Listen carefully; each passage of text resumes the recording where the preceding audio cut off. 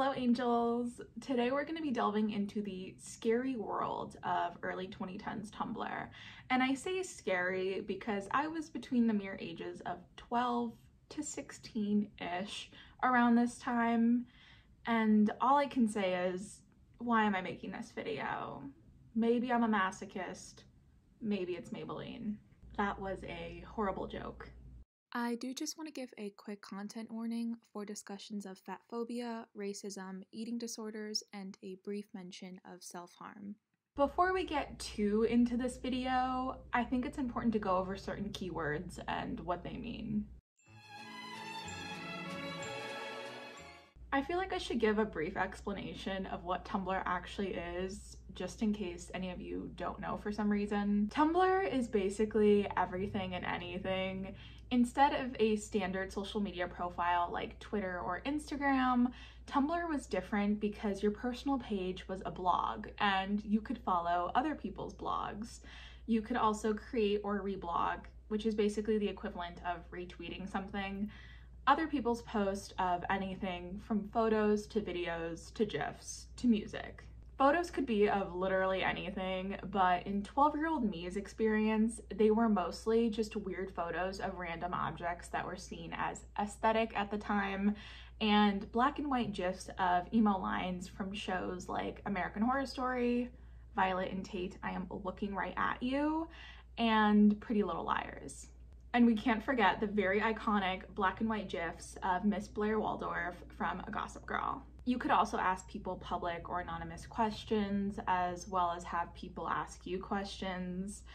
It was basically a combination of traditional social media with a blog where you could code your own theme for your blog and design your page to look however you wanted. I think it's also important to note that at the time, the majority of the people that were on Tumblr were predominantly preteen and teenage girls. I think a really big difference between Tumblr and other social media sites was the fact that you didn't have to show your face or even give people your real name. And while I know you can do that now on essentially any social media site, it wasn't as common to do that in the early 2010s. So for this reason, I think Tumblr stood out to a lot of teenagers. Tumblr provided a way for people to express their feelings, interests, and creativity while also providing a sort of anonymity. Not to mention the fact that you can't see how many followers other people have on Tumblr, which, especially in this day and age, is a nice change of pace from social media influencer culture and the never-ending pressure to build more followers and engagement. Of course, there were still popular people on Tumblr, like the infamous Tumblr user Pizza, who literally just had the pizza URL, like pizza.tumblr.com, and gained like 1 million followers, and I think at their peak were making like $10,000 a week because of it. To be fair though, pizza was strangely super popular in the early 2010s as t-shirts and enamel pins with slogans like "touch my butt and buy me pizza" went insanely viral. But we'll come back to Tumblr user Pizza later. At its core, fatphobia is the fear and/or hatred of fat people. I think it's really important to note that although these individual ideas are horrible, fatphobia isn't just individual thoughts and ideas and actions. It's systemic. I just want to clarify that I'm in no way trying to say that individual fatphobic thoughts and ideas and actions aren't harmful to fat people, because of course they are. And I do want to acknowledge that individual fatphobic beliefs and actions can absolutely have a systemic impact. Like if you are a doctor and you decide to ignore your fat patient's symptoms, like that's a individual bias that is creating a systemic problem. Does that make sense? There's fatphobia embedded in most of our social institutions, whether it's the medical field, employment, or education. Not to mention the origins of fatphobia, which are rooted in anti-Blackness and racism. I've touched on this before in a previous video I've done, but I absolutely recommend Sabrina Strings's Fearing the Black Body, The Racial Origins of Fatphobia, if you are interested in learning more. As someone who was between the ages of 13 and 16 during the peak of 2011 to 2014 Tumblr, I feel like I should set the scene for people who might not completely understand what Tumblr was like back then. During this era, I absolutely tried my best to emulate the cool, effortlessly grunge, carefree girl who drinks black water and listens to the 1975 vibes. Did it work? Not really, mostly because I couldn't find any cute trendy clothes in my size since I was fat, and the most popular plus size options at the time were Torrid, Lane Bryant, Forever 21, which only carried junior sizes, and Old Navy. And honestly, a lot of the time I was a 12 or 13-year-old sharing clothes with my 50-something-year-old mother. Anyways, back to setting the scene. In the early 2010s, some major world and pop culture events include the formation of One Direction on X Factor UK, Instagram launching in late 2010, TV shows like The Vampire Diaries, Pretty Little Liars, and Gossip Girl were basically almost every teenager's obsession. The United States was just coming out of the 2008 recession, Snuggies were super popular, everybody was angry about Lady Gaga's meat dress, and most importantly, the final 3 Twilight movies were released. Beauty gurus were super popular in the early 2010s, and I should know because I loved them and I wanted to be one. Fun fact, this channel actually started as a beauty channel because 15-year-old me was convinced that I knew how to do makeup and also that people would care. My personal favorite beauty gurus included Bethany Moda or Mac Barbie 07, Wei Li Huang or I Like Wei Li, and Ingrid Nelson. Other popular beauty gurus included Michelle Phan, Zoella, Blair Fowler, and Andrea Brooks. Of course, there's a lot more popular YouTubers and beauty gurus from this era, but I don't want to be here all night. I think you all get the point by now, and I mean, it was only like 10-ish years ago, so I'm sure most of you remember that era. So let's get into some of the aesthetics that were popular on Tumblr at this time. Something you need to understand about early 2010s Tumblr was that thinness was everything. And I know that can be said of most eras in recent history or even right now, but there weren't really any mainstream forms of body neutrality, body positivity, or discussions surrounding fat phobia. Of course, these discussions were somewhere on the internet and fat activists did exist at this time, but they were not popular, and the education and awareness that a lot of us have about fat phobia now definitely was not as popular in the early 2010s. Tumblr was/is the home of thinspo or thin inspiration, which basically includes people with eating disorders reposting photos of very thin people as motivation to not eat, fat phobia, and the idea that you need to have a thigh gap to be beautiful. It was definitely the 2.0 digital version of the 90s heroin chic trend.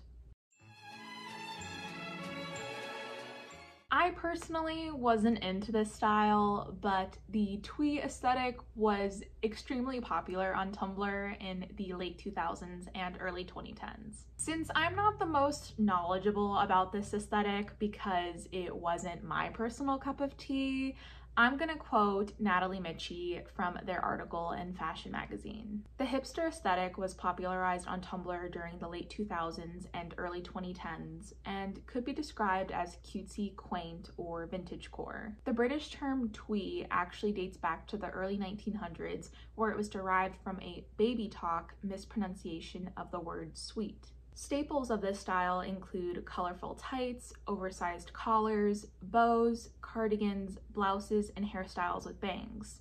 Certain objects also became synonymous with the aesthetic, like ukuleles, teacups, and typewriters. Drawing inspiration from mod styles of the 1960s and 70s, twee also relies on accessories like belts, hair bows or berets, and satchel bags. Actor Zooey Deschanel is associated with the era, embodying twee style on the sitcom New Girl, which premiered in 2011. Director Wes Anderson also became known for capturing twee in his whimsical films, using a distinctly colorful vintage aesthetic in his cinematography. With some of the most popular connoisseurs of twee being celebrities like Alexa Chung, Taylor Swift, and Zooey Deschanel, I wonder what they all have in common. Oh yeah, they're all thin. And while Alexa Chung is half Chinese, a lot of the most popular sources of inspiration for these Tumblr aesthetics were also white. Mandy Lee, or TikTok user Old Loser in Brooklyn, has some great videos about the twee aesthetic and the toxic beauty standards that existed within it if you would like to learn more about it.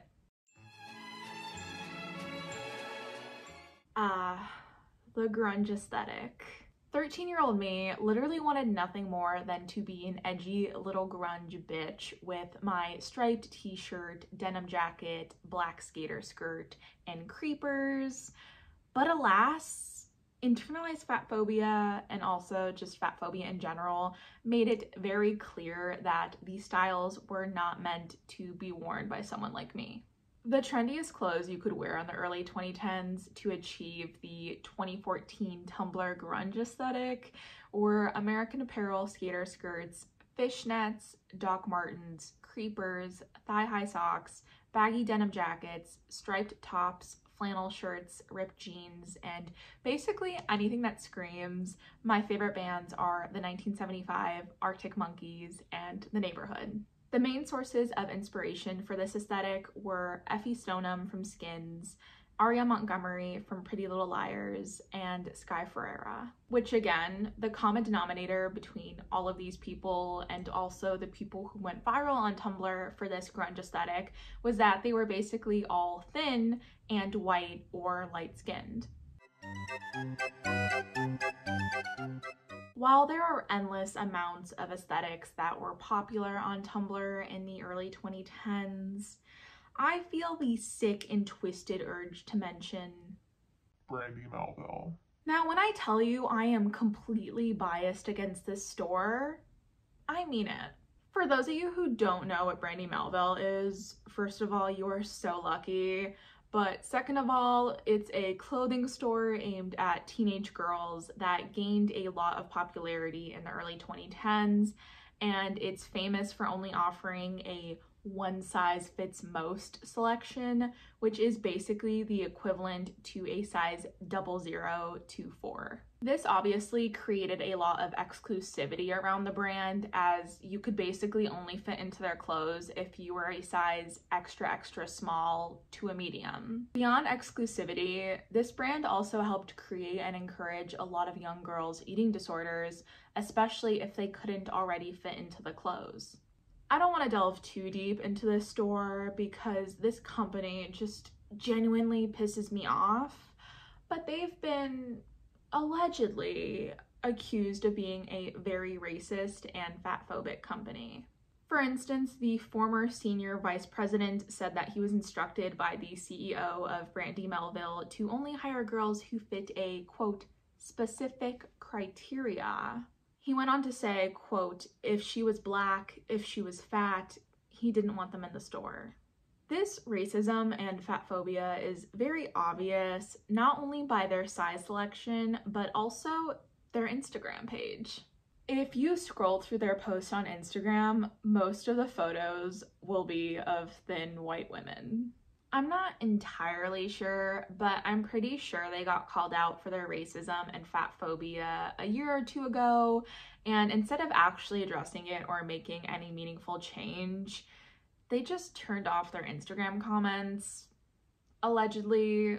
Let's move on from this store because I genuinely have such disdain for it. Although racism and fat phobia, of course, still exist, 2010's Tumblr was very regressive. At the core of these aesthetics weren't the clothes themselves, but rather the people/bodies that were wearing them. Which honestly sounds very familiar because we still see that today, and I'm just gonna plug my own video real quick because I made a whole video about Y2K fashion and our obsession with thinness. During this era, it didn't matter as much whether you looked good or cool in your grungy or twee outfit. It mattered whether or not you were wearing these styles and you had a thigh gap. The celebrities and characters I mentioned before weren't just used as style inspiration, but as thin inspiration as well. Like, there were no popularized forms of body positivity, body neutrality, or any sort of fat acceptance.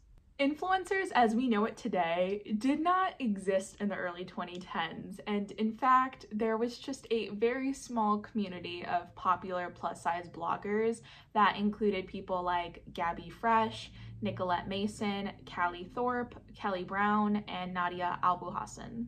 ED culture on Tumblr was worsened by the popularity of the sad girl, which was basically the idea that being depressed was cool and thus had certain aesthetics associated with it, like smoking cigarettes, self-harming, and being thin. Celebrities and characters like Lana Del Rey, Effie Stoneham, and Marina and the Diamonds were super popular on Tumblr during this time and truly embodied the sad girl aesthetic that so many teenage girls both envied and loved.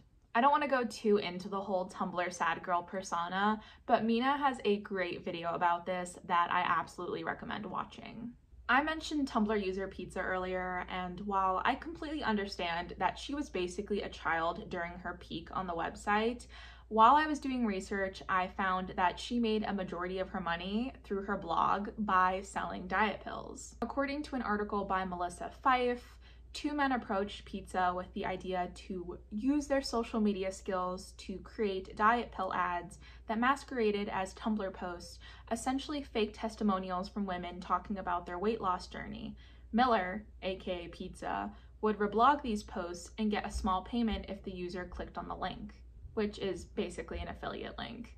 According to Miss Pizza herself, she basically said that she should have at least looked into the pills before posting about them, although she wasn't against diet pills. She said, quote, "I was tempted to try them myself. If there is a super easy way to lose weight and get a flat tummy, you might as well try it unless it was super harmful." Now, this video isn't to call out any one specific person, especially not someone who was a teenager during the peak of their fame, but I do think it's interesting that one of the most famous people on Tumblr at the time made a majority of their money from selling diet pills to their followers, who were basically also mostly children. After all, this was the era of thinspo and the infamous Kate Moss quote, "Nothing tastes as good as skinny feels." I know I've basically been talking about eating disorders this entire video, but if you find the topic of eating disorders particularly triggering, then I highly recommend skipping to this timestamp on the screen,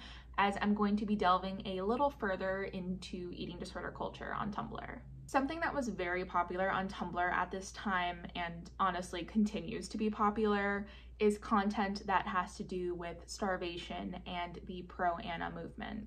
I do just want to mention very quickly that I am not going to add any thinspo photos to this video because honestly, I find them extremely triggering. I know other people find them extremely triggering, and I just highly discourage anyone who watches this video to go look up those photos because honestly, they're just very disturbing and triggering.